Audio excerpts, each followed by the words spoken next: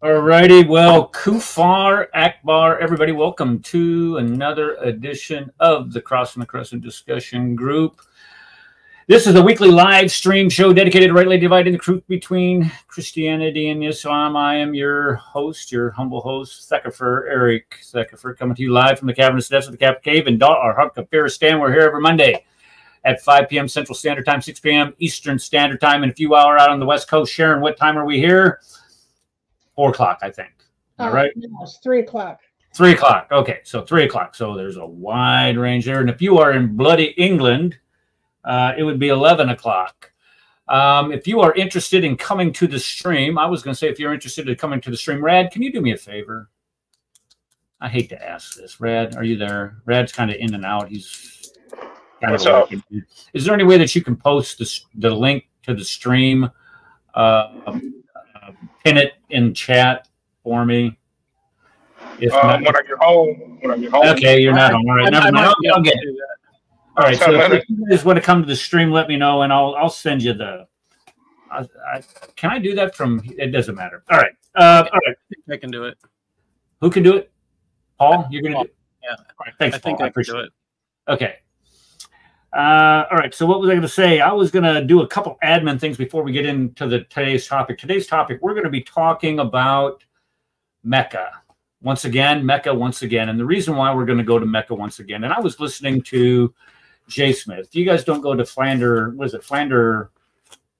It's not Flander. Is it Flander Films website? Or? Yeah, Flander Films. Yeah. Okay. If you guys need to, if you haven't gone over, you need to scoot your little behind over there.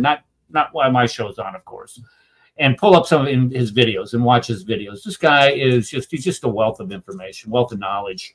Go to his YouTube channel if you have to. But yeah, thank you, Danny, for doing that. And Paul, okay, everybody's doing it now. If you guys can't get on the stream now, then you are just broke. I can't pin it, but I can. I put it there. Okay, well, thank you. All right, so and also let me add this. Let me get back to Jay. The reason why we're doing the Meccan thing is because the more times we do this, the more times we look at Mecca, the more times you hear something, the more apt you are to be able to repeat it without having to look the stuff up. So, the more times I do this, I can, I'm getting it now, or I can just, cite this stuff off the top of my head. And that's where you need to be. If you're going to engage, whether it's on, Connie, she's on Clubhouse all the time. I don't even know if she hangs anywhere else other than Clubhouse anymore. Or if you're over in the Twitter, whatever, wherever you're at, engaging, it's always good to have this information. That's why we're going to be doing it again today. I want to give a hat tip to Connie. Is she still here? Where is she? There she is. Okay, yeah, Connie. We worked on a couple new things on the intro. So if you notice that we are still indeed high atop the rankings of the most Islamophobic intro on YouTube. And we only compounded that Islamophobia by adding a few more clips to it, or Connie added a few more clips to it this week. I thought the old one, we're sitting there watching nothing but rocket attacks. I'm thinking, man, what are all these rockets? I mean, of course, the Hamas holes have fired in excess of 10,000 rockets. I don't know. Maybe it's over 20,000 rockets now at Israel. Oh, did you see what they did to the Hezbollah the other night? Oh, yes. Oh, yeah. Hey, baby, you're going to, and this is 1967 stuff. If you remember, the Egyptians, Al Nasser put his entire army on that southern Israel border right there on the Sinai and wouldn't attack. And Israel had to shut down their entire country until they did. And they said, okay, fine, you're not going to attack? Guess what, baby? And he took out their Air Force in 2 hours. This is the same thing. They found, how would you like to be, what's the guy's name that runs Hezbollah? What's his name? I wouldn't want to have that name right now because you know what? He's probably in a bunker 10 levels down. Yeah, he's holed up. Yeah, he's holed up in a bunker. But now this guy's got to worry. He's got a mole. I mean, somebody's diming him out saying, hey, look, we're going to attack at 5 o'clock. And these rocket launchers we're going to use. Everything's going to be all out there. All you have to do is just splashes with your Air Force. What do they send up 100 jets, and next thing you know, half the country's on fire. Not Hassan Nasrallah. Nasrallah. There we go. I knew it was an N something. Nincompoop. Anyway, Nasrallah is from calling. You made an announcement from his bunker. No kidding. I'd be in a bunker too, and that thing can save him. But anyway, these guys went in there and let them have it. But that's all we were seeing on the intro. That's why we kind of changed it up. And now, anyway, I love that, and I really appreciate the work that Connie puts in on that. That's just so fantastic. Next Monday's show, another admin note here. We're going to have the Patriotic Christian on. He was supposed to come on last week, but there was somebody that sits on our panel that had him on his show for 2 hours and wore him out. The guy took a nap and he fell asleep and he couldn't. That's not true. I'm kidding, Nico. You know, I'm kidding. But evidently he sent me this 5-minute recording this week saying, man, I'm sorry. He number one, he got hacked. Then he got arrested. Then they took his phone, and so we're going to have him back on next Monday. So the Patriotic Christian from England will come in and he's going to explain to us what's going on over there and what's happened to him and his channel. This Wednesday, Dr. Kufar Phobia is going to be doing a live stream. He's going to let me come on, and we're going to talk about Islamic history, a little more Islamic history that's going on with that. For those of you who did not see it, but will want to go see it just as soon as this show's over, go over to Lloyd DeJong's channel. Is this also on your channel, Paul, or no? Your live stream? No, I didn't put it on. I couldn't put it on my channel, but no, definitely we had a good time. Okay, so go over to Lloyd's channel, and Paul was on his channel today talking about what's that word? Well, it was Nodder. Not what's the word? Nodder. No, the Nodder. Yeah. Okay. So get over there and watch that and see why you can't make a vow using Allah's name according to the Sharia. According to the Sharia, you're not supposed to lie while making a vow and using his name. Okay. So you'll find it there. Okay. Yeah. And then lastly, if you haven't been watching this channel, which I tell you what, somebody has, because that video that we did on, this is kind of the segue into today's show. We did a video about 3 weeks ago on Ptolemy finding Mecca, sort of. That's the name of the video. And for me, I know you go to God Logic's channel, or you go to Chris Claus's channel, or you go to Lloyd's channel, whatever. They get 1,000 viewers or 2,000 views, 10,000 views, 50,000, Sam's, whatever. We got 2,000 views on that. And for this channel, that's quite a bit. That's a lot for us. So whatever is driving that train, I'm not exactly sure what it is, but it's going up every week or every day. I go in and I check, and it's increasing. So something's going on with that.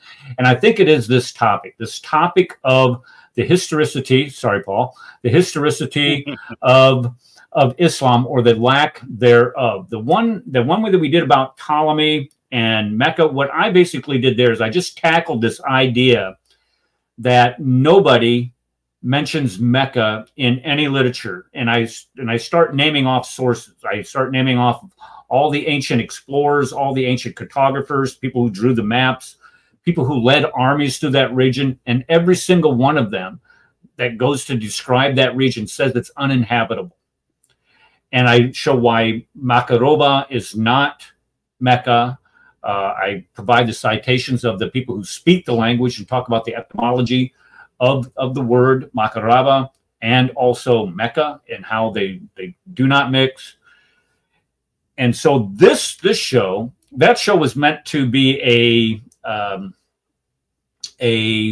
what's the word? I'm not a substitute for, but a precursor for what we're going to do today. Today, what we're going to do is we're going to look at Mecca itself in the 7th century. We're going to look at what other people had to say about Mecca in the 7th century, or more importantly, what they didn't have to say and why they didn't say anything about Mecca in the 7th century. Because when you think, just think, folks, the implications here. 3 big things about Islam. The Quran, you can't have Islam without the Quran. Muhammad, you can't have Islam without Muhammad.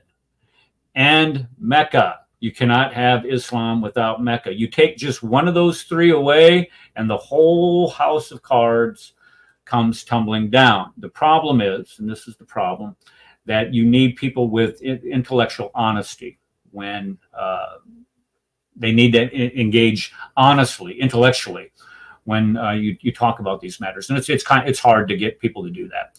So let's go ahead and get started on this thing. Does anybody have anything to say before we get rolling on this? I have a question. Did you see? Yes. Who's talking? Who is this? Me. It's Isa. Who? Isa. Yeah. I know it's been a while since I heard you. You were gone last week. I don't know where you were last week. I don't know. I forgot this time slot. I'm so used to Sunday. So. Oh, okay. Hold your question just a second. Let me just say one thing. Beginning next month, not next month, October, we're going to start the show at 5:30 instead of 5. I have a scheduling thing. I got to do a good news club at the elementary school so just be prepared to be pushed back an extra half hour. All right, Issa, go ahead. Sorry, I'm sorry. No, you're totally good. Did you see the God Logic debate with John Fontaine on Modern Day Debates? No. It was an interesting debate. It was about the does the Quran affirm the Torah and the Injil? Okay. And it's interesting because God Logic is a very good debater on that. I don't know if you've seen that, but if he did actually another video too where he went to Hamza and they were debating there, and some guy named Rumsey or something. It was interesting. It was interesting stuff. So I think that was an interesting. Well, God Logic is a beast when it comes to debating to begin with. Like I said, he's only, what, 30 years old, 29, 30. And that's not. Yes, we can hear you, Rad. Not that that's, I hold that against him at all in any way, shape, or form. It's just that for somebody that young to be that good and have that knowledge base is just absolutely, and his temperament too, because he has this sense of humor that accompanies all that, and the way that he presents. So he is definitely a beast, and he's a great blessing for us to have around. I'll get over, and when I get some time, I'll jump into that. Why do we have 2 The Lies of Islam here? Are they twice as important? Or maybe it's a double county. Okay. All right. So let's go ahead. Wait. I just was checking the comments on the Ptolemy video. You got a comment here from one day ago. Folks, the truth is not with this man. He clearly knows nothing about Christ, nor his role in Islam. He is deceiving and lying about things which he knows not. What is that on? Is that on the Ptolemy one? Yeah, it's by Ezra7540. I just thought that was funny. Yeah, I try to keep up with that. Yeah, it's just it's hard to keep up with a lot of that stuff. But anyway, okay, so let's go ahead and take a look at 7th century Mecca. Where are we? We're right here. And how this is a big deal. Now, I went in and I tried to pull one of those John tricks from Dr. Kufar Phobia, and take on ChatGPT, that AI application, to see what it has to say about Mecca. Now, one of the things that, if you know anything about these AI applications, they are definitely left-leaning. Because I was asking it some questions about Kamala Harris and Tim Walz. I don't know if it was yesterday, the day before yesterday. It was yesterday because I was doing this yesterday. They're a bunch of leftists. It's a bunch of leftist pigs. That AI stuff. I asked them, okay, what is Tim Walz? When was Tim Walz in combat? And it says, well, Tim Walz was deployed to Afghanistan, and I'm like, what in the heck is wrong with you? How can you say that? That's not, that's not true. And so when you start using it, you have to take everything with a grain of salt. And so watch this nonsense. The question is, what evidence is there that Mecca existed in the 7th century? And here is ChatGPT's answer. It says, the existence of Mecca is supported by several lines of evidence, don't you see? You have historical evidence, you have the trade routes, which are well documented. You have archaeological evidence from excavations in and around Mecca. And they have uncovered what? Artifacts and structures that date back to the 7th century? Really? Then you have the pilgrimage tradition that goes along with that. So the evidence is robust. So I thought, okay, so up here it says archaeological evidence, archaeological excavation conducted in and around, uncovered artifacts and structures that date back to the 7th century and earlier. And then look what it says here. These findings include inscriptions, pottery, coins, remains of ancient buildings. And it says the archaeological discoveries support the existence of a settlement in the area during that time. Really? Okay. Well, then I ask, list the archaeological excavations conducted in Mecca that date back to the 7th century. To the best of my knowledge, there haven't been any extensive archaeological excavations conducted within the city of Mecca that date back to the 7th century. So it contradicts itself, right? I know why it does that. Why? Because people get hired to write. This is it. It's not these papers are. They actually pay people to write this stuff, and then they're claiming AI is generating it. That's the problem. So they're hiring people. I mean, I get advertisements every day asking me to write for AI, and I refuse to do that. So really. Yes. Every single day I get like 3 or 4 advertisements to write for AI. And that's exactly what it is. These are I would think that they were pulling it from they're pulling it from different sources from across the internet itself. That's not true? It's not true. They're actually having people do the writing, and that's how you get this. And you know, when I discovered that, I've like, wait a minute, this means the AI is just a joke. So it pulls pieces from what they ask people to write these things, and they pull from those pieces. So if you have a Muslim preferred, you know, if they want a Muslim Islamic answer, they're going to pull it from an Islamic written point of view.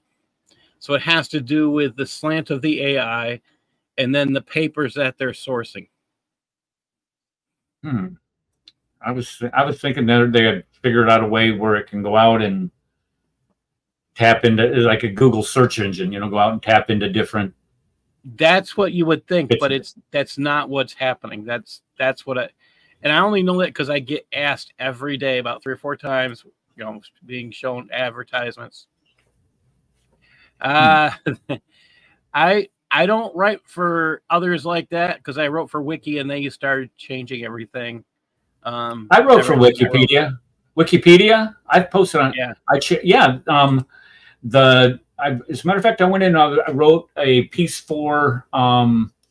They have a page for the Democratic Party, and I put down, after our withdrawal from Iraq, I put down that the national flag for the Democratic party today is a white sheet of surrender. And they took it down. I could not figure out why they would take that off of Wikipedia, and they won't let me post on Wikipedia. I wrote all this documented stuff on the International Institute of Islamic Thought, and somehow it got disappeared. Shock. Yeah. Brave New World, Big Brother, here we come. Okay, let's jump back over to this. The references that I'm using today, of course, come from Dr. J. Smith's Islam Origins class that I took. All right, I didn't really take it. I just, what do they call that? Where you audit it? You just go in and you listen. That's all I did. Monitor, audit, yeah. Yeah. And then Dan Gibson's, his work, his 4 books, Nabatea, or from Nabatea.net, but Early Islamic Qiblas, Chronic Geography, and 3 books, I'm sorry. Let the Stone Speak. And then Islam in Light of History by Dr. Amari. And then this book right here, Peter Townsend's book, The Meccan Mystery. If you don't have this book, you guys need to get it. This is a fabulous book. There's a ton of information in it, and he does a great job of presenting it. Okay, so when we look at civilizations themselves, and this is why when we want to look at Islam from the same perspective of every other religion, civilization, empire, and it's a fair thing to do that. So if we were going to do, let's say we were going to look at the history of Italy. Now, Italy, of course, was the home of the Roman Empire. You have Rome there, of course. So if we were going to look at the history of Italy and we were going to find information on the city of Naples, with, Bella Napoli, if we were going to find information on Milan and the Duomo there, or Firenze, Florence, go to Florence, the home of the Renaissance, or go to Venezia, Venice, where you have the canals, or Pisa with the Leaning Tower, Genoa, where Columbus is from. All of these cities would be you find, but then you look at Rome. Nobody mentions Rome in all of the histories that you find at that time. That would be a problem. You would have a huge problem with that history. This is the case with Mecca. If you were going to cite all of these great locations and places and events, but you don't have Mecca, you'd have nobody mention Mecca contemporaneously with all these other events, you have a huge problem. And when we think of all those other locations, Mecca is the mother of all cities. Because if we look, and here's, this is what we find in Rome today. This is the Colosseum. We find actual artifacts there, and it's not just in Rome; it's all over the entire city of Italy and also the surrounding countries. The Roman Empire expanded. I'm not going to get into all that, but I mean, you have all kinds of writings that demonstrate that the Roman Empire exists. Same thing with the Egyptian Empire. I mean, look at we got of course, you got the pyramids and the Sphinx, but you got places like Avaris, where you have settlements that thought that they were Hebrew settlements at one time. And then you have, of course, hieroglyphics. You have the ancient writings describing the Egyptian history and events there, and great rulers. In the Greek Empire, of course, you have all kinds of information, demonstrating the historicity of the Greek Empire. The same thing with the Chinese. The Chinese got a ton of stuff. But when we get to Islam, Islam is a different animal. Now, here's what we have for Islam. Let me see if I can do this. Is this better? No, that's not better. That's not the right one. Is it this one? Never mind. I'm just going to go back to this one. Okay, so when we look at the Islamic world, it begins right here. It's supposed to begin right here in Mecca and Medina. They call this region the Hijaz. And then you have the Rushidun period, which is the four rightly guided caliphs: Abu Bakr, Uthman, Abu Bakr, Omar, Uthman, and then Ali. Now, let me say this. Make sure everybody understands this. Make sure you understand this point, folks. Look how, let me go back to this. Look how far within 30 years this Muslim empire supposed Muslim empire had expanded. This is 30 years after the death of Muhammad, 29 years.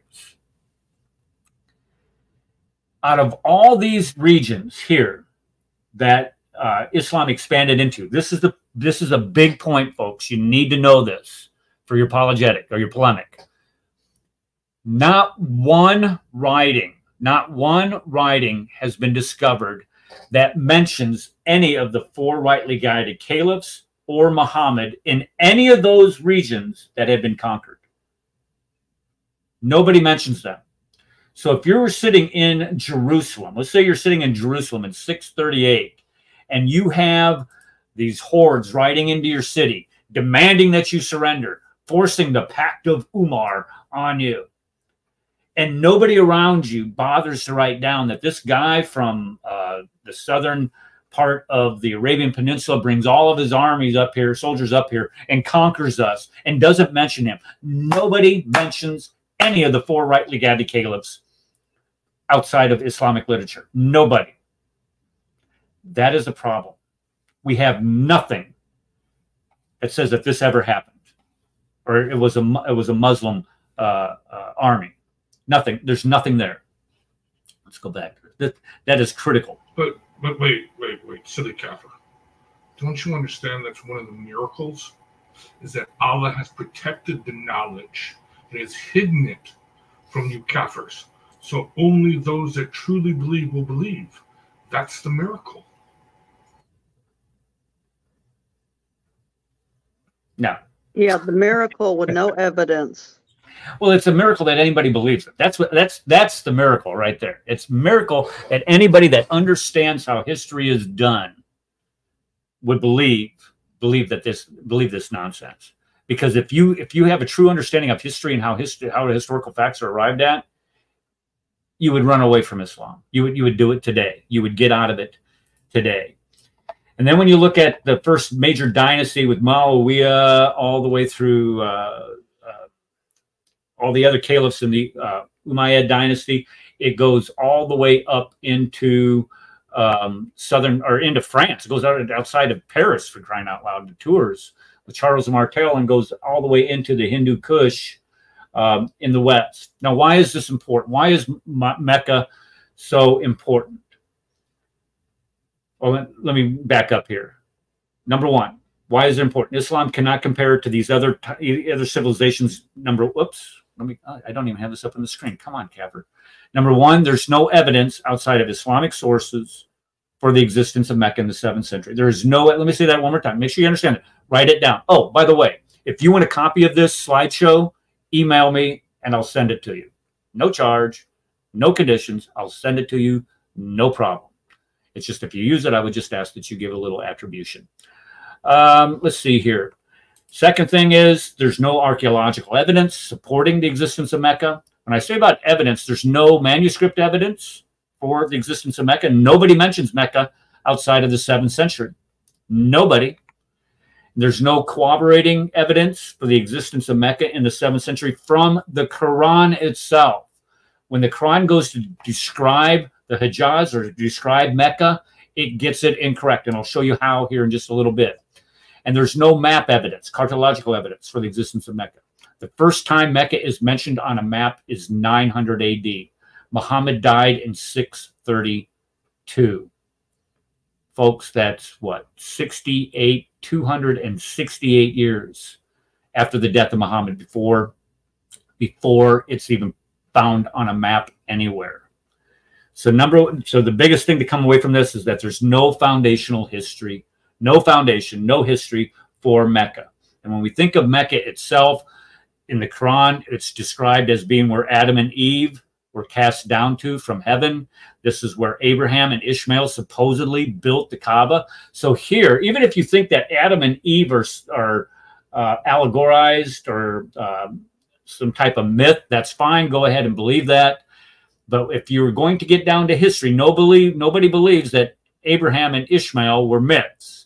Abraham and Ishmael are historical characters according to the Bible and according to the Quran.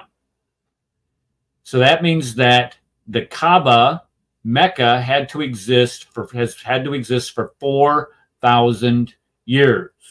4,000 years. It's called the mother of all cities in the Quran. You have other pagan religions that evidently existed in Mecca at this time. You have Muhammad beginning his prophethood here. You have hundreds of people being buried there, hundreds of prophets that are supposed to be buried there. It's where 1.8 billion people bow 5 times a day. And this is where, Muslims are required to visit, make a pilgrimage to at least once in their lifetime. This Mecca is an essential pillar to Islam. And if it doesn't exist, the foundation of Islam crumbles right before you. Now, when you compare that to biblical history, nobody doubts Jerusalem existing in the 11th century BC when David was alive, or Saul. Nobody doubts that. We have archaeological evidence demonstrating it. No one doubts the land features in and around Israel as described by the prophets. Nobody doubts the other locations as described in the Bible. You take Sennacherib, who is clear over in Iraq, in Mosul, what is outside of Nineveh today. Same thing with Sargon II, Babylon, Egypt. Nobody doubts that these locations ever existed. They're described very specifically in the Bible. And when you look at the Gospel of Luke is very descriptive as far and identifies, I think it's like 109 or 100 different references to locations in the Gospel of Luke, where in the Quran you only have 65. Now, let me give you an example of why this is so devastating to Islam. Let's take this city right here, Najran. Now, Najran is supposed to be on this trade route that extends up the western coast of Arabia, up into Israel and Gaza, and this area up here. Now, Najran is 400 miles from Mecca, and it sits on literally layers of archaeological digs, of archaeological evidence. Layer after layer after layer of evidence has been found in Najran. How can that be? How can you keep finding all these layers and layers of archaeological evidence in Najran and nothing in Mecca? It's listed by ancient writers. Strabo. Strabo was a writer for a Roman general, Gallus, I believe his name was. They come marching down through here, and he mentions Najran. It's listed on other trade route documents and is described. You have a local bishop is supposedly have been martyred there, and it's nothing more than just it's a hamlet. It's insignificant compared to the importance of Mecca, but yet it has exponentially more evidence for it than Mecca does. And Mecca is supposed to be the mother of all cities, folks. This is problematic. When you have something as minor and insignificant, I'm not saying any city or any location is insignificant, but this one in particular, if you were just to do the compare and contrast, where all the emphasis is placed on Mecca, and Mecca is supposed to have this ancient history dating back to Adam and Eve. And let's just forget that. Let's go back to Abraham. That's 4,000. That's 2,600 years before Muhammad. And yet we have no evidence for it. So let's look at how historical facts are determined. Number one, you can gain historical evidence by looking at documents. And fortunately, in that region of the world, documents are very, very well preserved. Why? Because it's a very dry climate, and humidity and moisture is what destroys documents. Then you have to look at the reliability of the authors. Was Bukhari. Now, this is something I heard from Jay Smith today, folks. Jay Smith was talking about the oldest extant copies that we have of Sahih Bukhari, which was compiled 870. Okay, look at the timeline. 870 is when Bukhari compiled his hadith. Sorry, and that is what? That's 240 years, 248 years after the death of Muhammad. 230. It doesn't matter. It's over 2.5 centuries after the death of Muhammad. The earliest extant copy we have of that is the 16th century, 1500s. The earliest copy we have of Bukhari is in the 1500s. And they want to sit there and complain about you. You don't have any originals of the gospel. Shut your pie hole. I mean, come on. It's ridiculous, the duplicity and the hypocrisy that we get here. The reliability of the authors, the distance, the time, and the place. Again, like I said, if you're going to describe Mecca, you're going to describe the Hijaz region, which if you look at the hadith, it's completely off. It's all janked up. It's not accurate. The written distribution. And so when we look at documents, manuscript evidence trumps oral traditions any day of the week, every day of the week. Yeah, there we go. Way to go, Victoria. I appreciate that. Yes, ma'am. There we go. Let's see. Archaeological evidence will support, if you're going to have evidence for your religion, like old mosques. But the problem with the old mosques, you go to Dan Gibson's, what is this book called? The Early Islamic Qiblas. he destroys this. I mean, you don't have the first Qibla doesn't face Mecca for 100 years.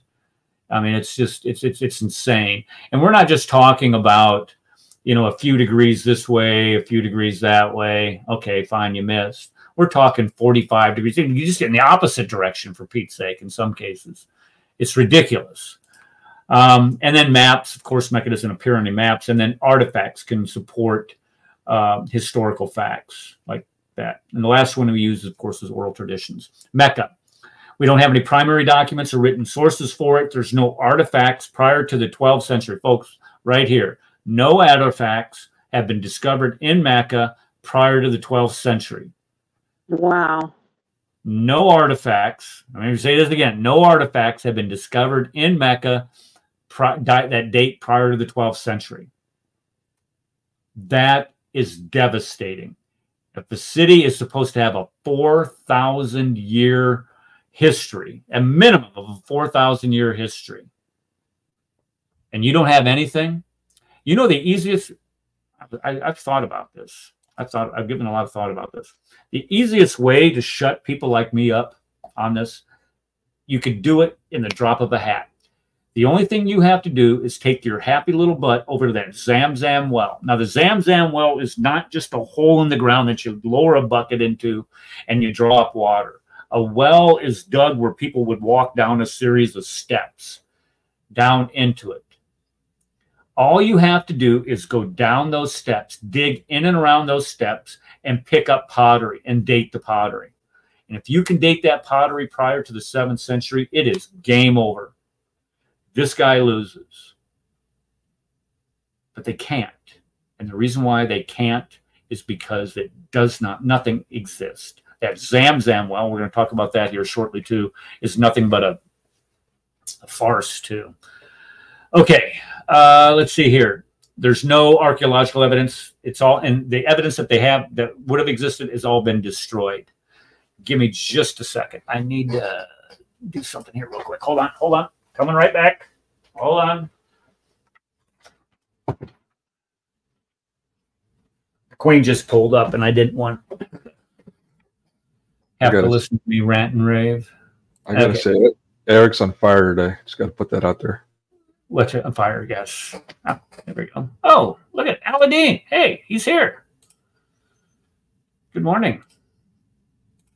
Okay. No, there's no evidence. In empires to the north, east, west, or south of Mecca, there's nothing there. And we're going to talk about those here in a couple seconds. So all the evidence for Mecca comes from secondary, tertiary oral sources 2 centuries removed, 2 centuries after the fact. And they all are Islamic-oriented sources. Yes, but where is your proof? Where is your proof for Jesus? Where is your proof for Jesus? Show me your proof. You have nothing. Nothing. And that's the only thing that's their only retort. Yeah. Defend your Quran. Defend your Mecca. Come on now. Defend your Mecca. Now, the Islamic evidence for Mecca that they do have for it comes from the Quran itself. Now, the Quran, I put the 5th century to 8th century. The Quran, we have a Quran. We have a copy of the Quran. What is this? What is it? You finally unblocked me. What are you talking, dude? Just folks, if Aladdin wants to post in chat, just let him post. I don't care. I really don't care. Unless he starts insulting Jesus Christ, just let him have at it. Who cares? You know, who cares? You know, he's quality entertainment. But right here, folks, right here, 5th century. That's the 400s. The Sana manuscript is dated to the 400. We have carbon 14 dates that date the Sana manuscript to 2 centuries before it was supposed to be. It's supposed to be written down. So that's why I say 5th century. It comes from the Sirah, which is the biography of Muhammad, and that in of itself is being called into question even today. We have no evidence that this guy, Ibn Hisham, ever existed. It's supposed to be an N, not ID or D. It's supposed to be an N. or the same for what's the other guy? Ibn Ishaq. Let's see here. The hadith, the literature, and this again is developed during the Abbasid Empire. This we don't get Bukhari until 870, which is 2 centuries after Muhammad. We don't get Muslim until 875. So as you can see, even the 6 major Al-Nasi, 915 for crying. I mean, look at these dates, folks, for the hadith literature. I mean, they're all 2.5 centuries too late. Kafir. We have the science of the hadith. We have unbroken chains of narrations. We know exactly who, when, what, how these people were. We know their honesty and integrity.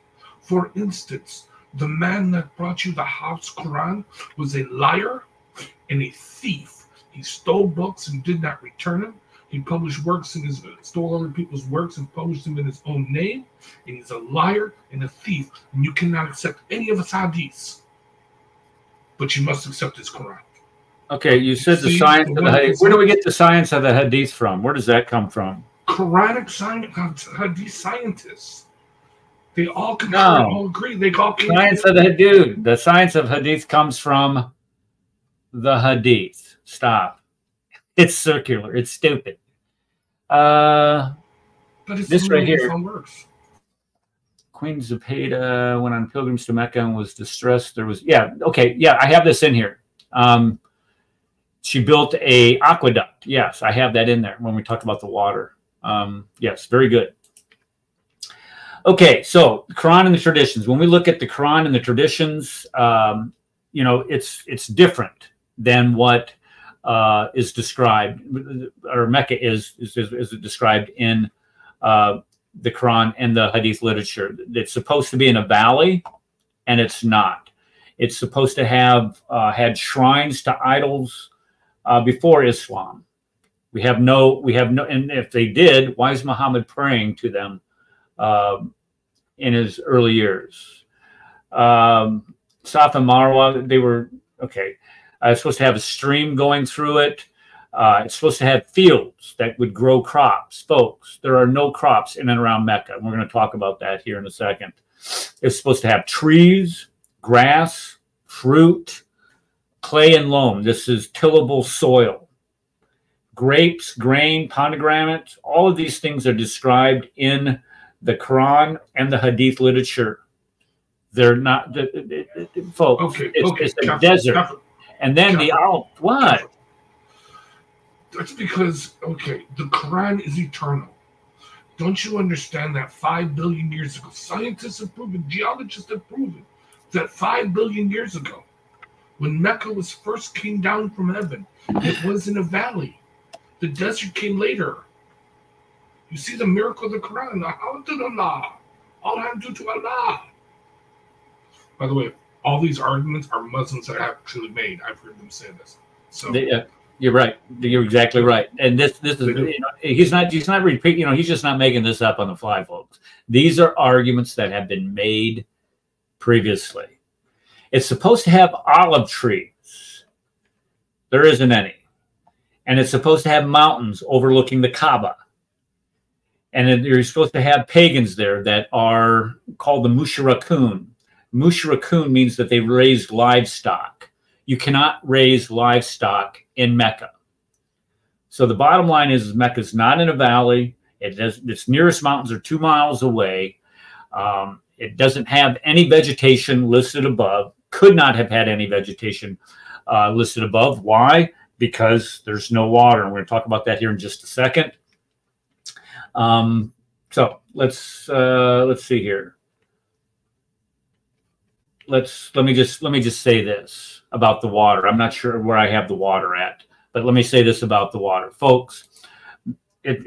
All of these things that it said it has olive trees, it has grapes, it has tillable soil. They raise livestock there. It's all a lie. Mecca gets 4.3 inches of rainfall a year. You cannot grow anything with 4.3 inches of annual rainfall. You just cannot do it. Nothing will grow. You might get shrubs, you might get tumbleweeds, but you're not going to get trees. You're definitely not going to get grapes. You're never going to get olive trees. All they have to do, this is all they have to do to prove this Kaffir wrong, is go around to that scratchy, rocky, sandy soil in and around Mecca and dig it up and look for spores from any of these plants that they talk about Mecca having. Find me one olive seed in and around Mecca, and you might have an argument. But the fact is there's nothing there. Why? Because it doesn't have any water. Now, this is the easy way to argue water. Something happened in my ears here. This is an easy way to argue water. In order for Mecca to have existed, it had to have water. If you don't have water, you don't have plants. You don't have plants, you don't have animals. You don't have animals, you don't have people. You don't have people, you do not have towns or cities. You do not have towns or cities, you do not have civilization. You do not have civilization, you do not have a religion. Water, plants, animals, people, towns, cities, civilization, religion. If you don't have any of these things in between here, it doesn't exist. And how do you get it? The first thing you start with? No water. There's no water in Mecca. The Zamzam well, you're going to try using the Zamzam well as your source of water. The first thing that you're going to have to do is you are going to have to provide some type of archaeological evidence that they used irrigation in Mecca. And there isn't any. There is no indication that they ever used any type of irrigation in Mecca. As a matter of fact, who was it? Who just posted about, here we are, Peerdot did, about Queen Zubaydah. She's I think a wife of one of the caliphs or something like that, is around 800 AD. She builds a aqueduct that brings water into Mecca. Why? Because the Mecca itself, people were making pilgrimage there, and the Zamzam well was not enough water for them. So she builds this aqueduct going into Mecca itself. Okay, so let's go ahead and move on here. So notice where the Quran is. The Quran positions Mecca in its narrative. Wait. Go back to this Queen Zubaydah thing. There we go. All right. So here's Mecca, here's Medina, and here's Petra, here's Jerusalem. So let's look at the different locations mentioned in the Quran. When you look at locations, geographic locations mentioned in the Quran, there are 65 different locations. 65. Now look where they are, folks. 54 of the 65 locations mentioned in the Quran are 600 miles away. There's these three, there's Ad, Thalmud, and Midian. You have 9 places named that mostly refer to a people. And again, Ad is mentioned 23 times, Thalmud is mentioned 24 times, and Midian is mentioned 7 times. Why is Muhammad mentioning these locations, these people groups, and acting as if he's interacting with them in the Quran when they're 600 miles up the road? How can that be? How can that happen? Because it's a lie. Well, if they're mentioned in the Quran, they have to be important. But the problem is that these locations are way, way too far north. Hey, Eric? My hearing aids keep going out. I'm going to have to take this thing off. I was showing it off at the beginning of the show. Can you answer me? Take it off there. Okay. Can you hear me? Hello? So when we look at what the hadiths say, these things are much more detailed. The later hadiths are much more detailed than the original. Then if they're much more detailed, how can they be accurate recitations of what people cited originally when they keep adding to them? That just can't happen. It talks about people being able to sit on top of the mountains to watch the battles that would occur down there. Look, you cannot sit on top of mountains and watch a battle from over a mile away. You just can't do it. It's too far away. When we look at Safa and Marwa, they're supposed to be high peaks, but they're not. They're 65 and 70 foot tall each. They're just big rocks.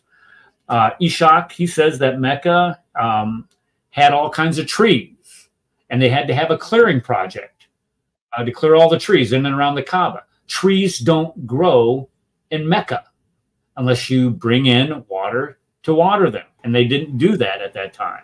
Hey, Eric. And Muhammad's warriors, the people who fought for Muhammad, Eric Brad wants to say something. land up in Eric. Damascus. Damascus is 800 miles away. You can't hear How us. is that possible? Can you hear us, Eric? Rad wants to say something, sir. Let's look at the locations. Well, Locations, he can't hear us. Eric. 620 or 600 Eric. verses. Okay, he can't hear us. Hold on, Has hold on. 11 verses.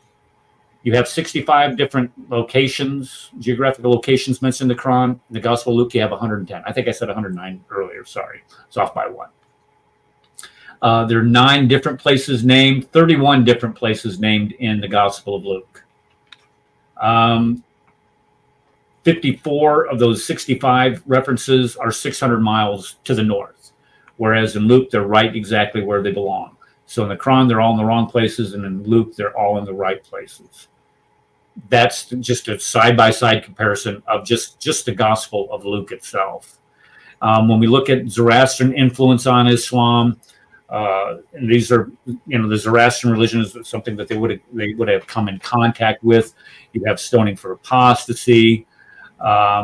You had to have a hadith to put stoning back in the Quran because you have this. I cannot hear you. Are you We've guys been talking? to you. Hold on.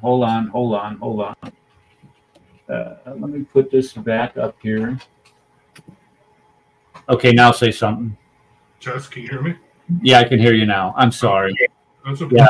So I wanted to just address this water thing real quick. Going back to this.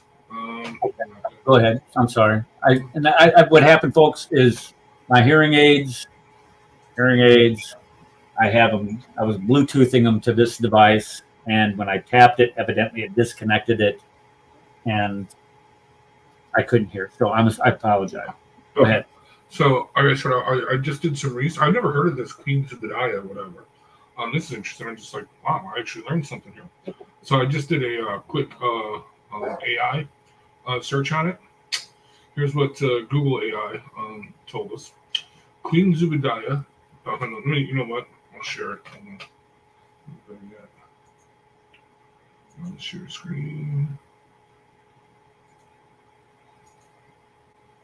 Okay. Oops. Are you there? There we go. Yeah. All right, go ahead. Okay. Let's see if I can make it bigger for you guys. Okay. Queen Zubediah bint Jafar, wife of Caliph Harun al-Rashid, is known for her contribution to the water supply of Mecca, including the destruction of an aqueduct and a spring.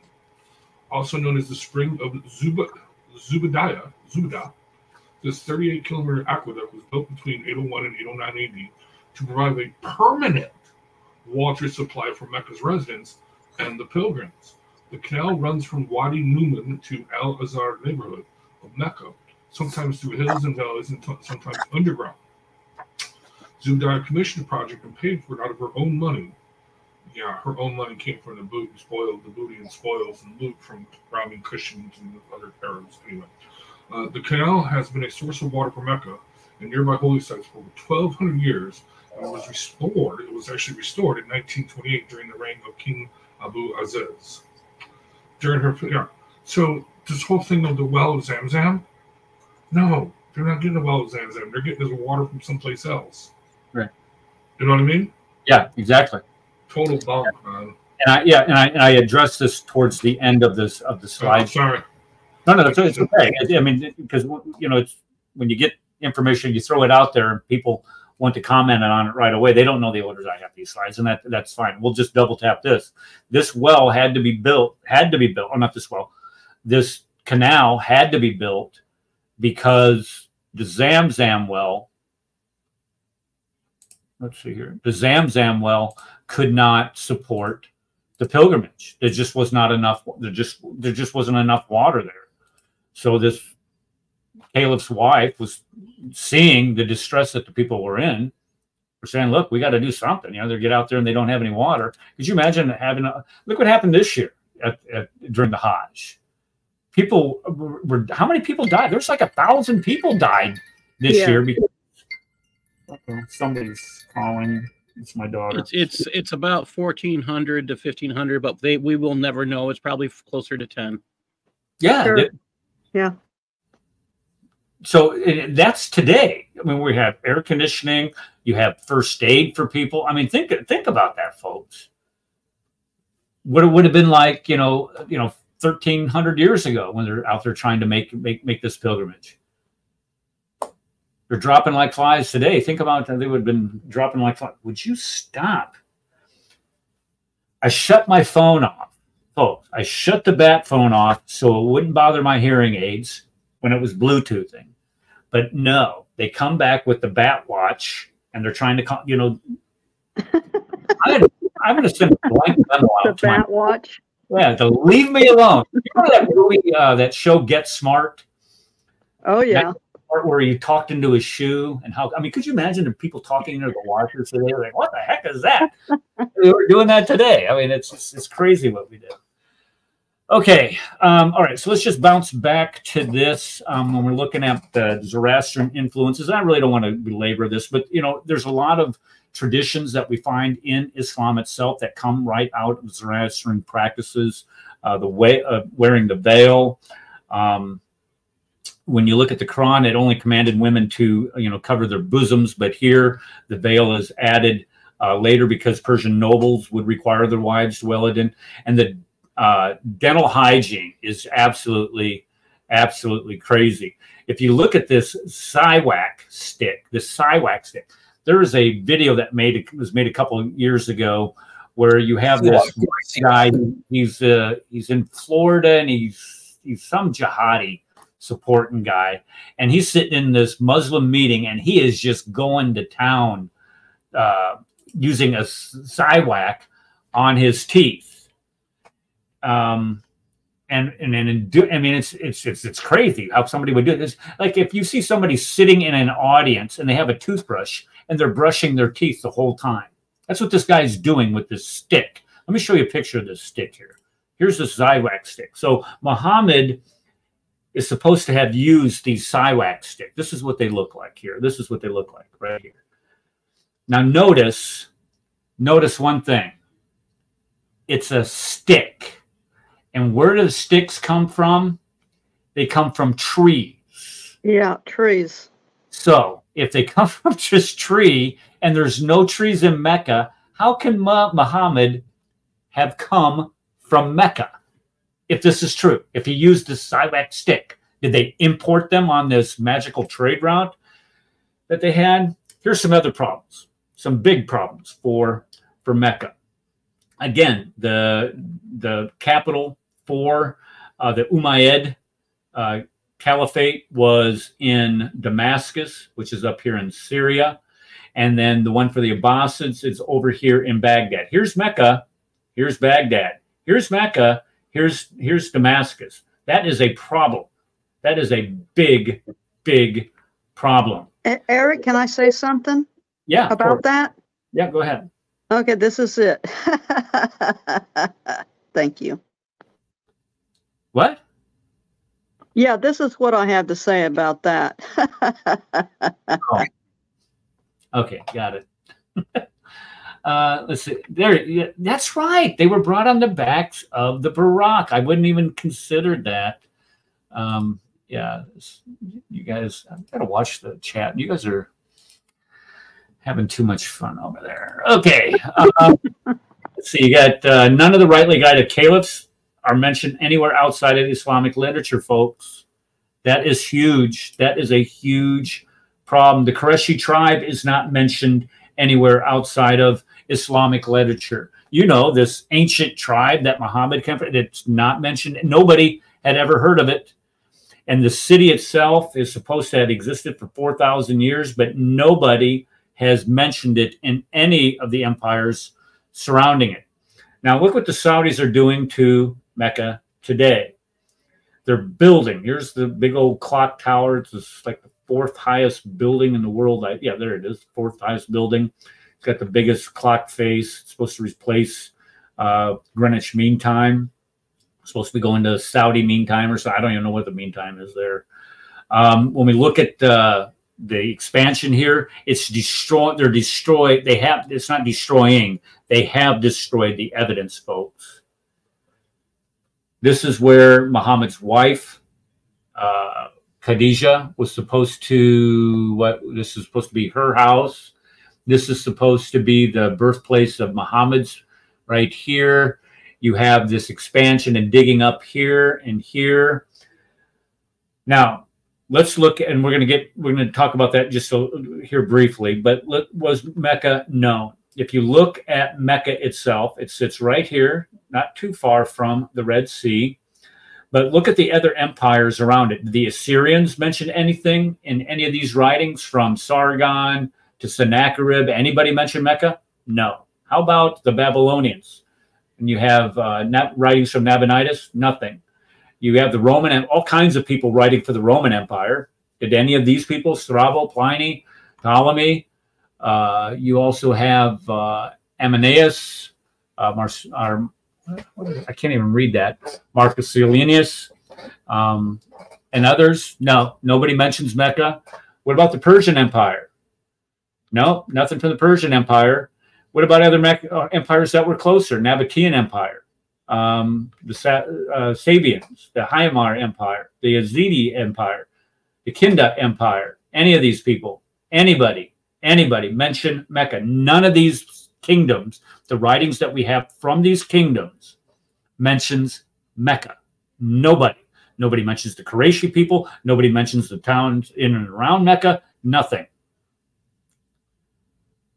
When we look at Najran, again, Najran's mentioned by Strabo, Pliny the Elder, Ptolemy, artists. All of these ancient writers mention Najran.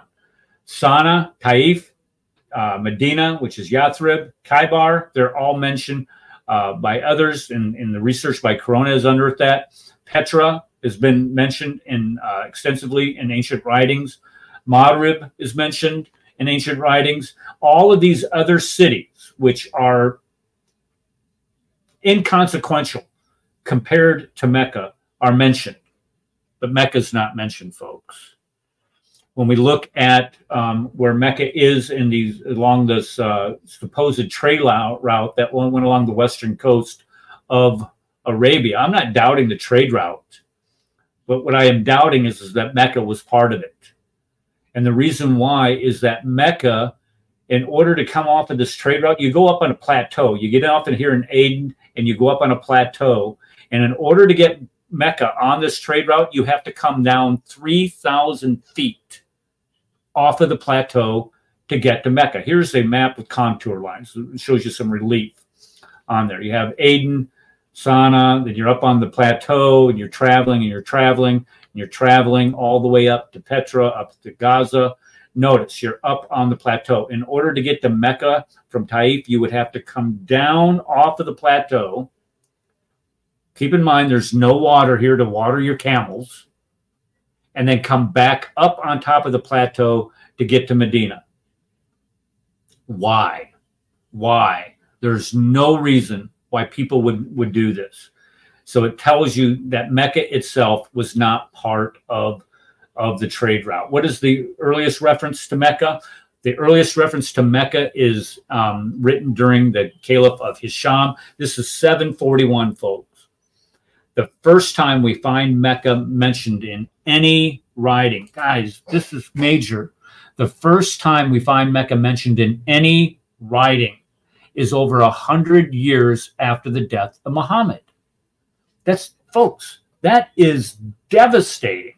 When we look at the extant writings that we have from this region of the world that date to the 7th century and centuries earlier than that, and nobody mentions Mecca? Nobody? That's devastating. That is extremely problematic. Also, We don't have Mecca on any map. This is supposed to be a part of the trade route. A trade route. What is a trade route? A trade route is something that is on a route that is on a map. And Mecca is not on any map until 900. Folks, that is 268 years after the death of Muhammad. 2.5 centuries. And it's not on any map. And this is all documented by Dr. Patricia Corona and her Meccan Trade, Hagerism and Meccan Trade, or something. I can't remember the name of the book. Here's a 2nd century map of Arabia. There's no Mecca on it.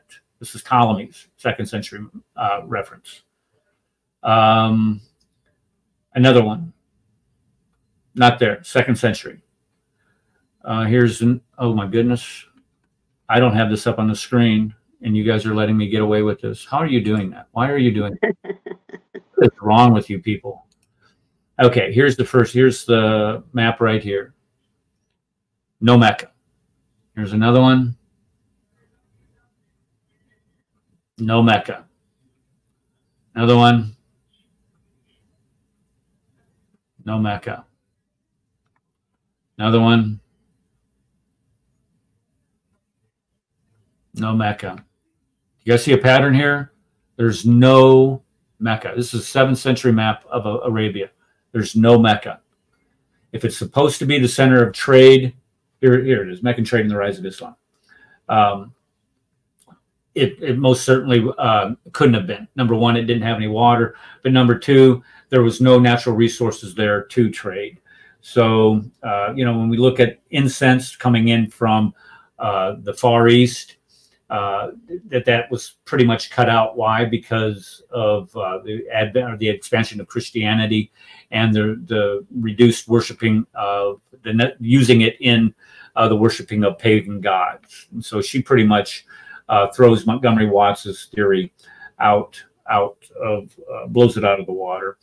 When you look at this Montgomery Watts trade theory, Meccan trade theory, originally the trade came from India, the incense, the silks, the spices, all the way up through here and then across the Sassanid Empire. This is the Arabian Gulf here. Then that collapsed, and then you have it going around up at the coast of the western coast of Arabia. That doesn't work. Why? Because, well, I mean, and especially if you're going to include Mecca here, look at, you have to come off of the plateau and then back up another 3,000 feet and then continue. That doesn't work at all. And the reason why, again, you have to come 3,000 feet off of that plateau. So that doesn't work. The most accurate description of trade would have gone up through the Red Sea. And you have all of these different locations on the eastern border or eastern coast of Africa that border the Red Sea, where these would have you would have this trade, but you most certainly wouldn't be transporting it across some of the most inhospitable locations, uninhabitable locations on the planet, where you could just keep it on a boat and go up that coast. If you look at the ports on the west or eastern coast of Africa, we have archaeological evidence and evidence that support the existence of these locations clear back, centuries before the existence of Mecca. I mean, look, it's all up on that coast, and they're all about a day's boat ride in between each other. So you just go from port to port, and you could transport goods all the way up the eastern coast of the African or the eastern coast of Africa, not Arabia. The only port that there's evidence for is Yambu, and that was supposed to be a port city that supported Medina. Jeddah did not exist at that time. It was not in existence at this time. So it just completely destroys this trade route theory. So why is there no histories of Mecca? I mean, look right here. These are old pictures of Mecca. Look how bleak that is. I mean, there's nothing growing there. There's no vegetation. There's nothing there. You look at soil studies, tell us that the soil has never been able to support any type of vegetable growth at all. Why? Why is that important? Well, I'm fixing to show you why that's important. Look at it. There's nothing. There's no tree. There's nothing growing there, folks. There's no vegetation at all. There's nothing. So when you look about those 4 locations, it's a desert. Again, here's the water issue. Where there's no desert, there's no water. Where there's no water, there's no food. There's no food, there's no people. There's no people, there's no cities, no civilization. No civilization, there's no religion. There's no Islam. So because Mecca only gets 4.3 inches of water a year, it cannot support the growth of food, period. Period. You can't grow anything there. So therefore, it's not going to be the center of trade, and it's not going to be the center of area, and nobody's going to live there. In that video that I did, folks, the video that we did a couple of weeks ago, where it says Ptolemy finds Mecca sorta, I outlined several different ancient explorers and cartographers that went through that area, and they all say that it was uninhabitable. Uninhabitable means that you can't live there. Why can't you live there? Because there's no water. You don't have any water, you can't grow food. You can't grow food, you can't have livestock. You can't have livestock, you can't have people. You can't have a civilization. You can't have a religion originate in some place where you can't have people. Period. Okay, let's see here. Built upon a myth. Okay, Zamzam well. Zamzam well was water. It's plentiful and ancient. No, it's not. The Zamzam well. The Zamzam well is basically refuted that Mecca had. It's supposed to say that it had no water. It's supposed to have existed by the time of from Abraham. Other people say it's from time of Adam and Eve. I don't believe that as far as I can throw it anyway. But when we look at the current narrative, it said that Hagar, not Sarah, and they call Hagar the wife of Abraham, by the way. She was not the wife of Abraham. Nobody says that except for the Quran. But anyway, let's see here. She goes out looking for the water and finds it. And Zamzam is supposed to mean stop. Is supposed to is what it's supposed to mean. It's supposed to be this inexhaustible source of water. It's supposed to be the clearest and purest. And I want to ask you a question about this. I'm sorry, I don't mean to interrupt, but do you think that if Muslims make that claim, you don't think that that is a miraculous thing, that the well keeps producing water? Like, is that not an impressive feat, or do you think it's pumped from somewhere else? What is your hypothesis on that? I think that this story of Hagar finding the Zamzam well has been redacted back on Islamic history. And I'm going to show you why here in just a second. If you just hang with me just here, just a second. I'm going to, because remember the story. Abraham turned Hagar out and Ishmael out. Why? Because Ishmael was mocking Isaac, and so his wife gets mad. Sarah gets mad. She says you have to get rid of her. So he throws Hagar out and makes her. He banishes her to the desert, where she wanders and gets thirsty and sits down, starts crying because her son's going to die. And so she starts running back and forth between Safa and Marwa, these two hills, looking for water in desperation. But watch this. Watch this. You're going to go, what? This doesn't work. You're going to say exactly why it doesn't work. Let's see here. When we look at the Zamzam well itself, we don't know a lot about it. Here's the oldest picture of the well. Like I said, it's a big hole in the ground where people would walk down and draw the water out. These are steps that used to go down to it. And then it got to the point where today, or in 1953, they were only drawing it out by hand. And then they built this building over it. And then they put the area around the Kaaba where the Zamzam well is today. They built a platform over it, so you can't even get to it today. And if you look at it today, here's the Kaaba, and here's where the circle marks the spot. And they have a museum there. Now, here's the problem. Here's the nagging problem, Isa. This is why this is a problem. The story is that Abraham banished Hagar and Ishmael into the desert, and in doing so, they had to go looking for water. Now, if you remember, also that same source, the Quran, says that the Kaaba was rebuilt by Ishmael and Abraham. This is important. Look at this. Here is the Kaaba. Here is the Zamzam well. It's 21 meters away. It's 60 feet away from the Kaaba. If Ishmael and Abraham are rebuilding the Kaaba and living here in and around the Kaaba, how in the heck is Hagar running in between these two hills looking for water and finds a Zamzam well that is 60 feet away from the same Kaaba? Geographically, spatially, this does not comport to the standard Islamic narrative. It's completely disjointed. It's only 60 feet away from the Kaaba. And I'm going to show you something else here.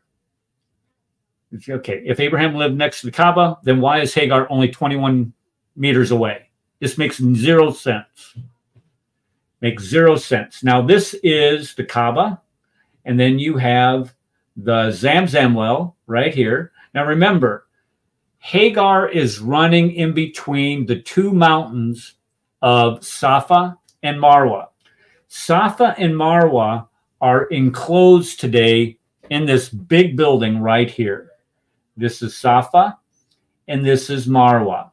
The Zamzam well is over here. If she's running in between these two hills, why is the well over here? Why isn't the well over here where she's supposed to be finding it? That doesn't make any sense at all. And look at here. They're only 450 feet apart. And the tradition is that she ran 7 times, which is about 2 miles. That's a good little jog, but it's not devastating. But it's all enclosed today. Safa is only 65 feet tall. Marwa is only 75 feet. These aren't mountains. These are just big rocks, is all they are. They're just rocks. So she's running in between these big rocks, not mountains, and she's doing it in her own backyard. The neighbors would have had her institutionalized if this story is true. They'd say, Abraham, that crazy woman of yours is out there running around again. Can you go police her up, please? She's acting nuts. So when we look at where these things are located, here's Safa, here's Marwa, or one of the two. I can't remember which one is which. But this is the building that they're in. They run in between. They do it inside now, so they don't have to subject themselves to 130 degrees temperature. 130 degrees temperature. Now here's that Jebediah well. And they still even die. What's that? And they still even die. Still dying. Yeah, you're right. Yeah, you're absolutely right. That well, oh, here it is. Okay, so that canal that we were talking about earlier, that was completed in 801. I actually have pictures of it. Yeah, I think I got a couple pictures of it. It remained the main source for 1,200 years, and as the Hajj has increased, the demand for water has increased. They have They have a desalinization plant now, folks. That they have huge water tanks that support Mecca today. But the problem is that there's no evidence for irrigation in Mecca, and that's where they run into the problem. You have to have water to grow these crops, and they didn't have any.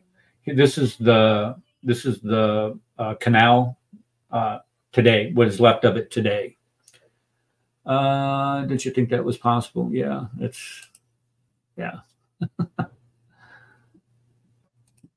Yeah, there you go. Those hills are full of music. That's why she's running in between them. The woman is nuts. Again, here's what's left of that today. It's like an engineering marvel, considering the fact that they built this in a place that has that kind of heat. Okay, let's look at some of the responses to Mecca, the non-existence of Mecca. Number one, the absence of evidence is not evidence of absence. Ptolemy found Mecca by listing it as Makaraba. You have Diodorus mentioning a temple that all Arabs went to. And then, of course, Psalm 84 and the Valley of Becca. Folks, all four of these are pathetic. Let's start with this one. Absence of evidence is not absence or evidence of absence. Now, this is a true statement, but the fact is this is not applicable, however you want to say it. It's a true statement when you don't have any evidence, but that doesn't mean that the evidence it has not been discovered yet. And I agree with that. But it would have to be that they were looking for it. The problem is that they haven't. They're not looking for it. That's when you look at the YouTube advertisement for today's show has a bunch of people with sticking their heads in the sand. That's because they're not bothering to look for the evidence supporting Mecca. As a matter of fact, they destroyed it, is what they've done. All the Mecca has been graded and cemented over. And when you look at the other nearby towns that have some type of history to them, they all have all kinds of evidence that support them. And the other thing is that you can't get better conditions to support evidence, ancient artifacts. And this is kind of like saying, well, the dog ate my homework. This is Mecca. Look at here, folks. Here's the Kaaba, Mecca, Zamzam well, Safa, Marwa, Big Ben clock tower, all of these buildings being built. Look what they're doing to the evidence that they could excavate using archaeological practices and layers. Right here, this is ground level, folks. Right here, this is ground level. Look what they're doing. They're digging down into the ground, digging down into the ground. You dig down to the ground, you're going to find archaeological evidence. If, in fact, this city has a 4,000-year history. You know what they found? Nothing.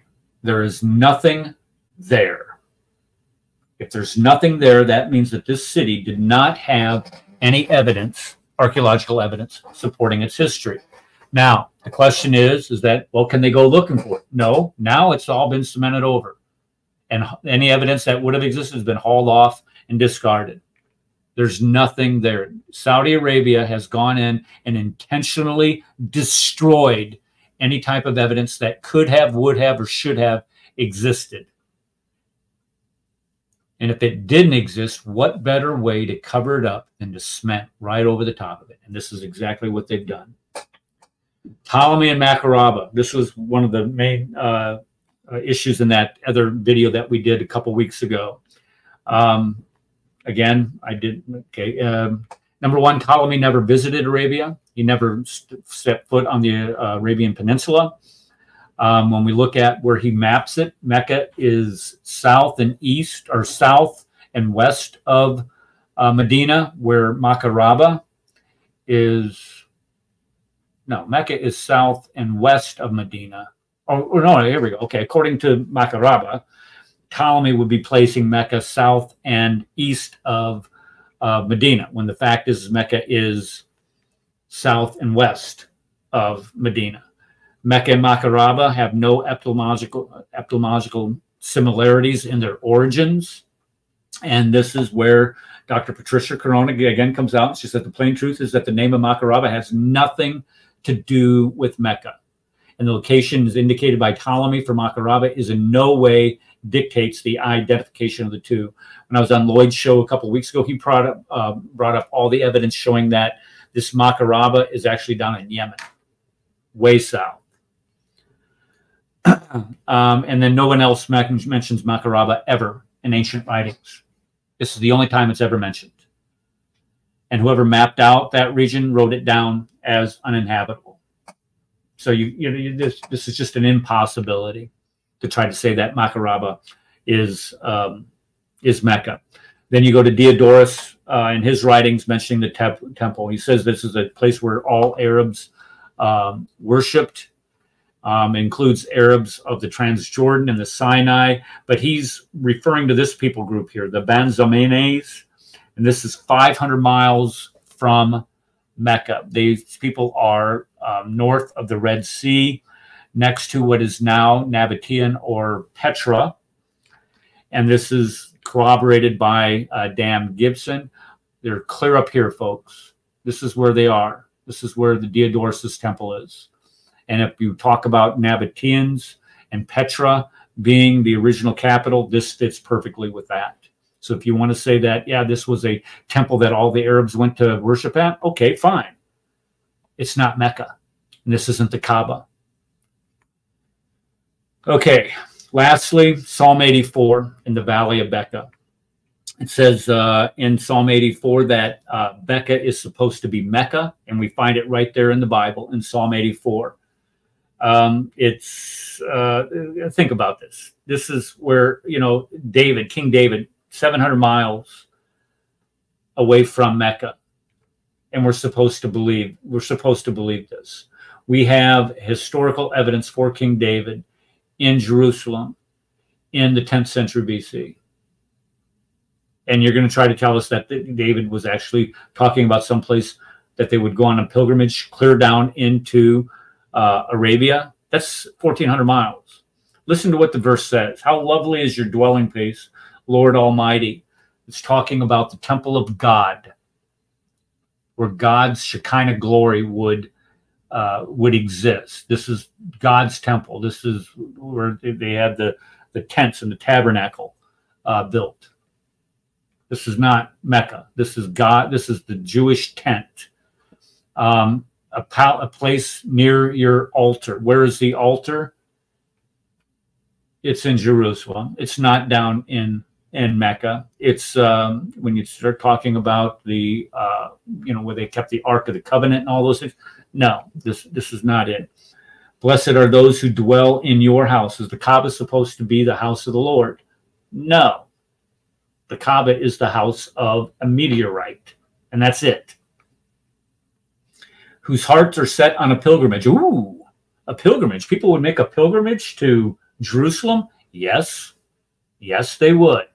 People make all kinds of pilgrimages to Jerusalem for all kinds of different holidays. So yes, they would make a pilgrimage. Would they make a pilgrimage to Mecca, though?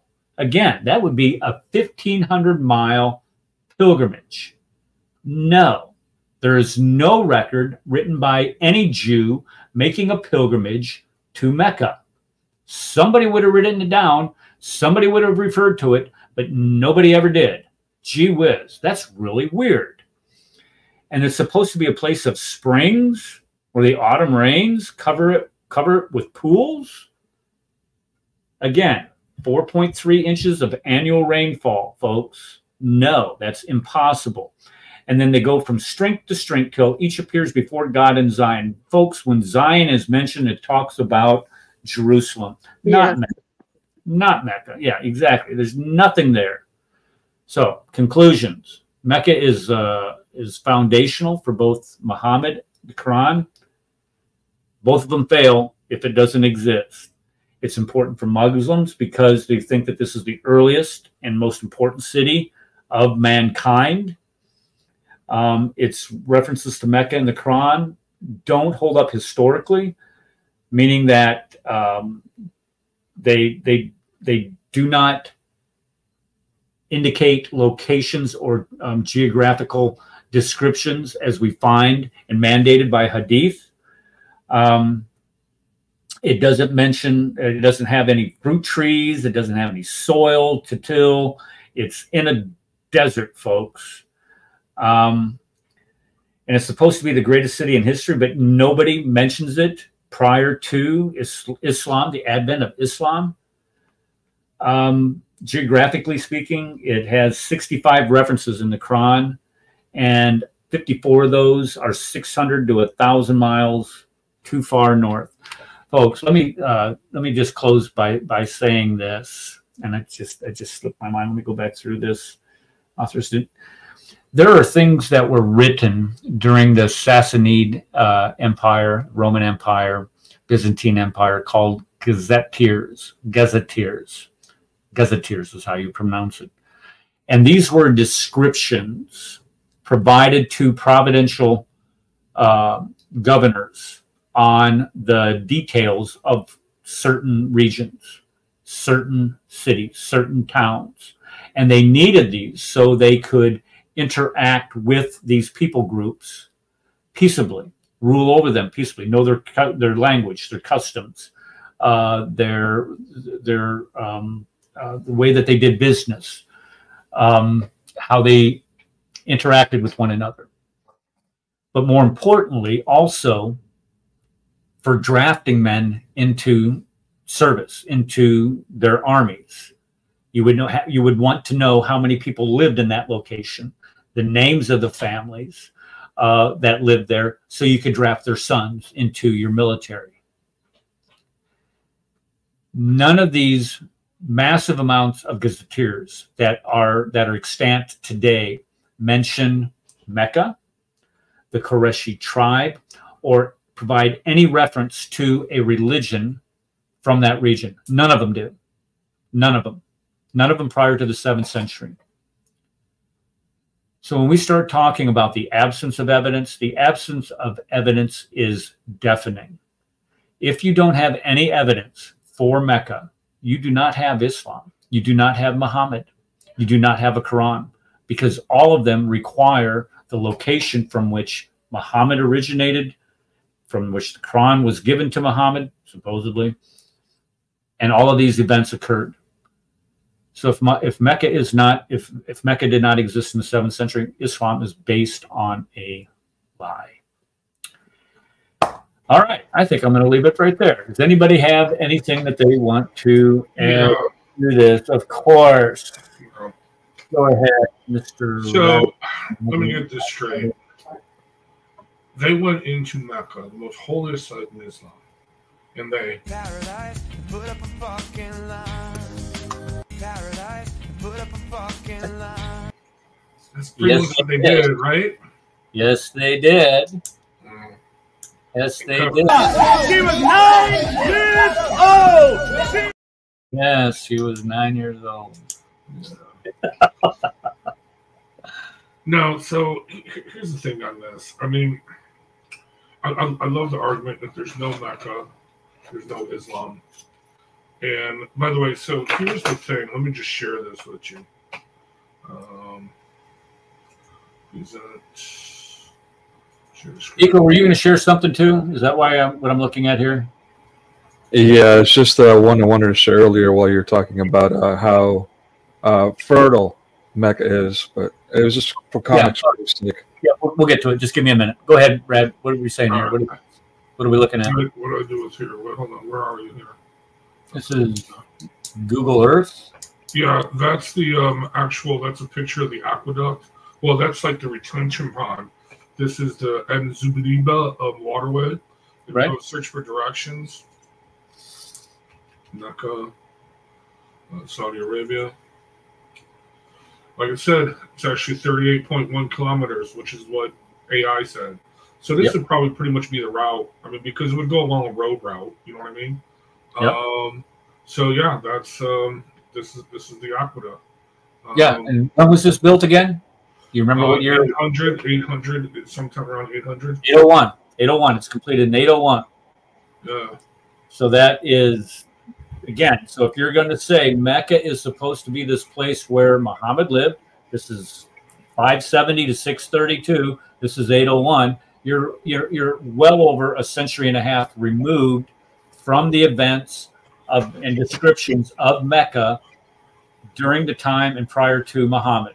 You have to have olive trees. You have to have livestock. You have to have grass. You have to have tillable soil. None of that existed. And the reason why it exists is because they didn't have any water. This water supply, again, like you said, comes after the fact, supply water to a city that people are now making pilgrimage to, I have something in my eye, I'm sorry, that are now making a pilgrimage to centuries later. And you can't have that many thousands of people going to that one location unless they got water. There's even a story in the Quran where you have elephants attacking the Kaaba. Now think about that, folks. How much water does an elephant require a day A lot. You're talking like 30 gallons to 30 to 50 gallons of water a day just to sustain one elephant. And you have an army of elephants attacking the continent. This again, this is nothing but science fiction. This is just nothing but lies. And the shocking part is nobody analyzes these things. They just, oh, okay.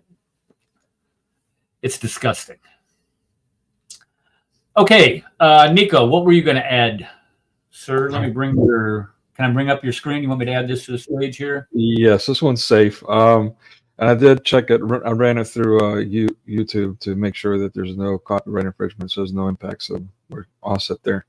So it's basically a little skit from a 1986 movie, Three Amigos, that would represent what the trek to Mecca might look like back in the day of Muhammad. And if let's play a little game with the audience here. Let's see if anyone can spot the character that might represent him.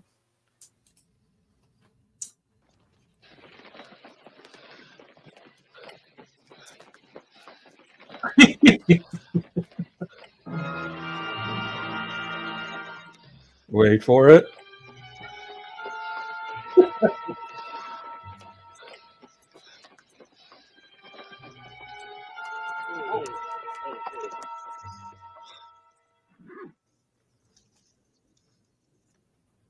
It's about a minute long, so. Okay.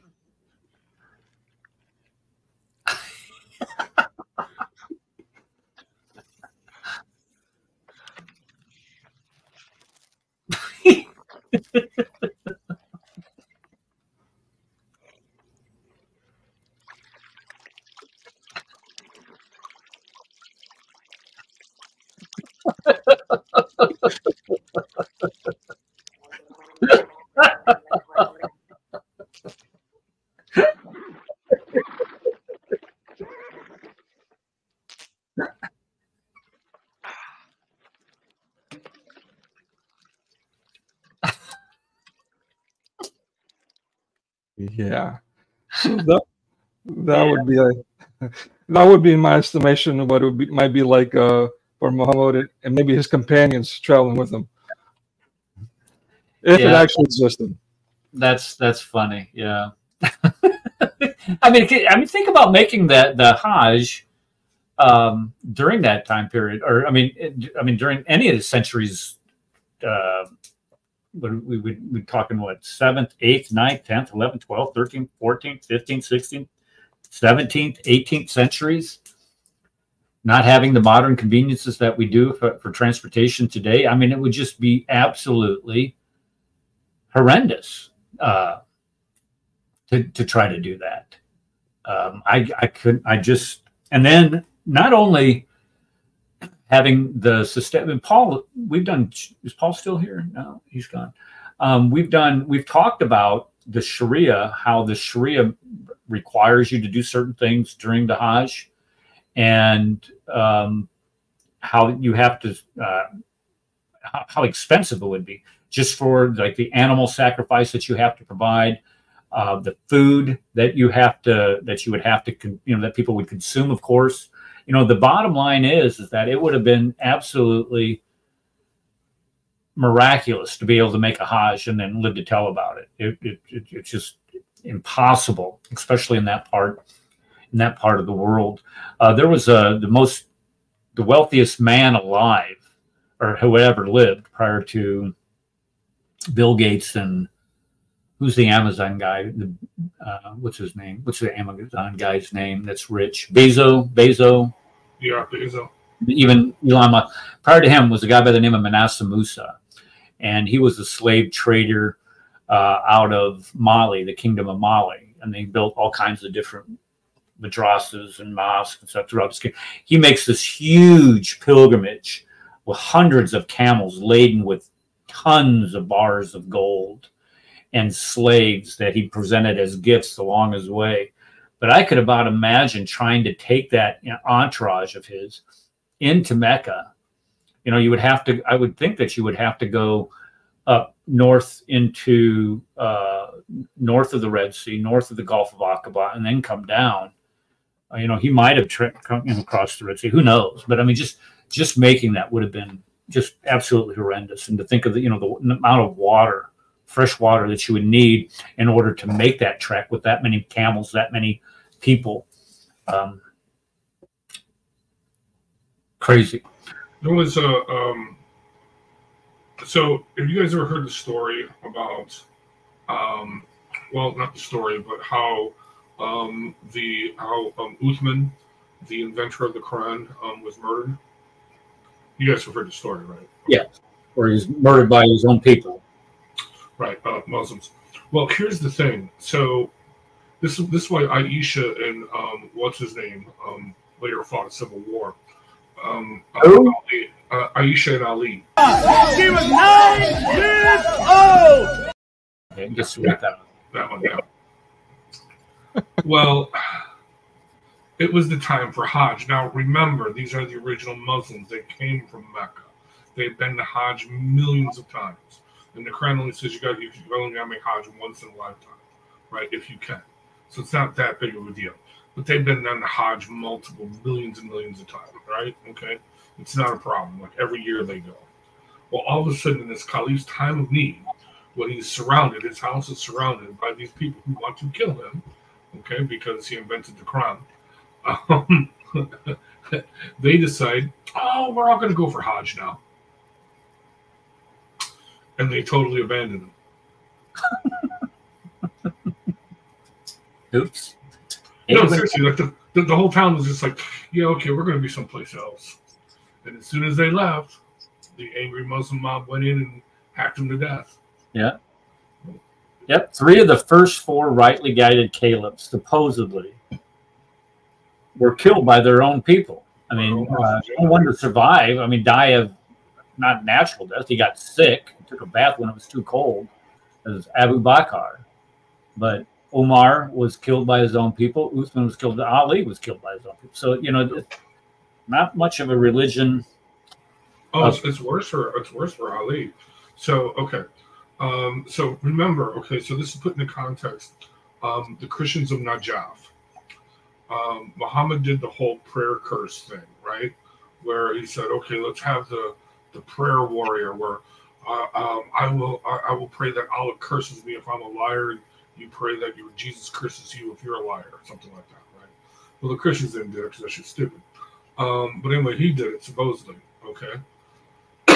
Within a year, okay, he would die, his daughter would die, and his unborn grandbaby would die. Not only that, but his 2 surviving grandkids would die like 5 to 10 years later. And Ali would die a few years later. So his whole family was wiped out. Yeah. Now, here's kind of the funny thing. So how Fatima, Muhammad's daughter, how she died and his unborn grandbaby died. When they declared Abu Bakr as Caliph, Ali wanted to be Caliph, right? And so Uthman got an armed mob of Muslim men, surrounded the house, Ali's house, and demanded that Ali swear his bid'ah, his allegiance to Abu Bakr. And when he wouldn't come out, he started pounding on the door and he broke the door down. And Fatima was in the front of the door trying to hold it back, and she was like 6 months pregnant, right? Okay, trying to hold the door back, trying to keep Uthman from busting down the door. Well, he busted down the door, knocking Fatima over, breaking one of her ribs. That's why the Shia, they all swear by, I swear by Fatima's rib. You might hear them say that every once in a while. Yeah. Okay, that's what they're talking about. They're swearing by Fatima's rib. Anyway, broke her rib, causing her miscarriage, and she died a few months later. Well, I didn't know that. I didn't know she died from that. Yeah. So the Muslims killed Muhammad's own grandbaby. Oh, and they chopped up Hussein's head. I forgot how the other one died. Look that up.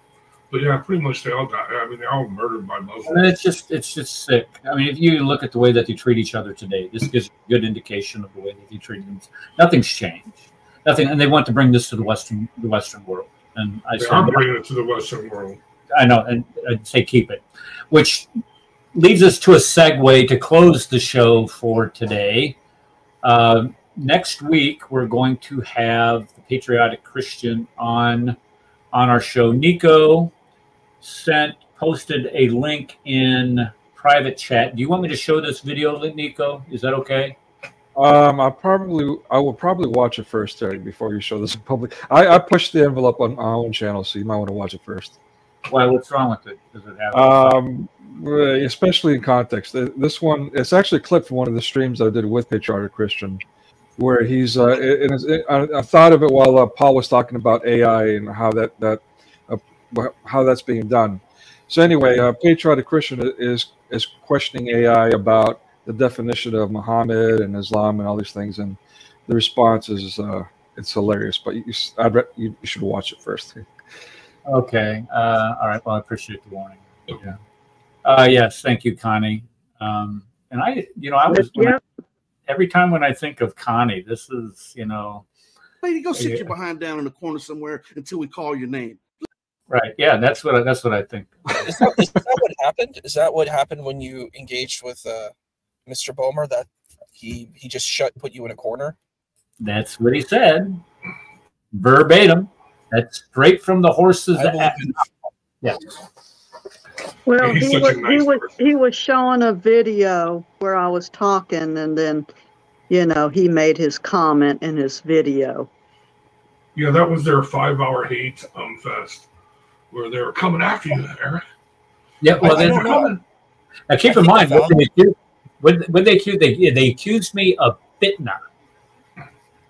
And what can Muslims do to people who cause fitna in the land, corruption in the land? Kill them. Yeah, they kill murder. He can kill you. Yeah, so he accuses me of fitna, putting a fatwa on me. Good times, good times. Hasn't worked. Now, I feel like that Salman Rushdie. He had to wait like 30 years before they finally were able to. It's not funny. I shouldn't laugh at that. But it took him 30, 40 years in order to finally get a hold of him. And he comes out and he's all jacked up. But yeah. Anyway, so like I said, next week we're going to have the Patriotic Christian on, and we're going to discuss what's going on in England, and some people call the UK, United Kingdom today. I still call it England. And some of the things that he has gone through and what they're doing to just, your everyday citizens. It's absolutely atrocious. So I would suggest that you tune in, do a little research, and you can come up with some good questions for this gentleman for next week. Does anybody have anything else to add to the show before we close it out? Choose the cow. I will choose the cow. I will choose the cow. Yes, choose the cow. The cow, most definitely. Where is that? That's right there. I will choose the cow. Thank you. Make sure you choose the cow. Swine Go ahead. Of the humankind. Swine of the humankind. Issa, what was your question or comment?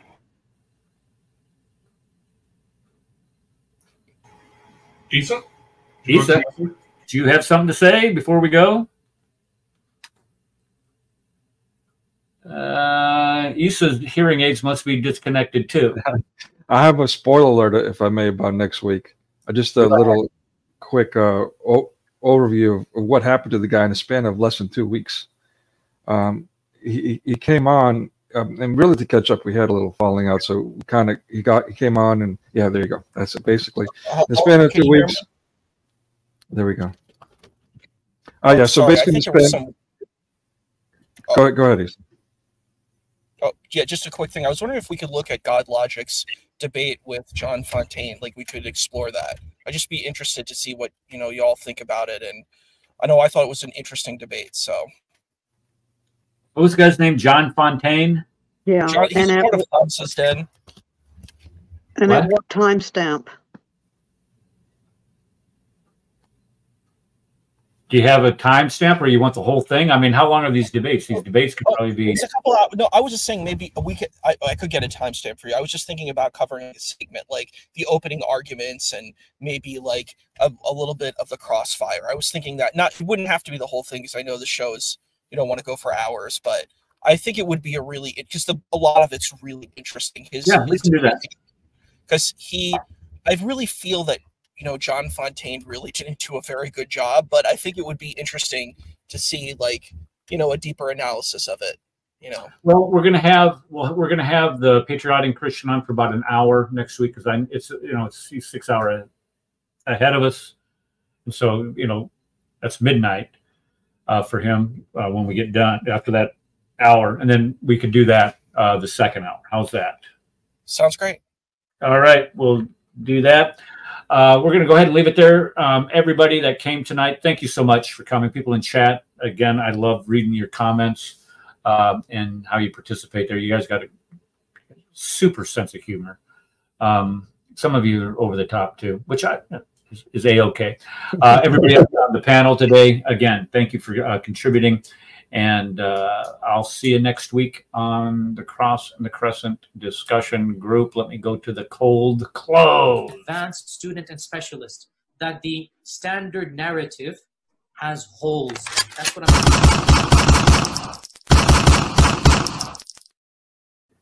That the Muslims were rioting against one another. And as much as we don't want to face the fact, the Muslims were lying sometimes. They were fabricating, they were embellishing, and that might be hard to accept, but that is a reality.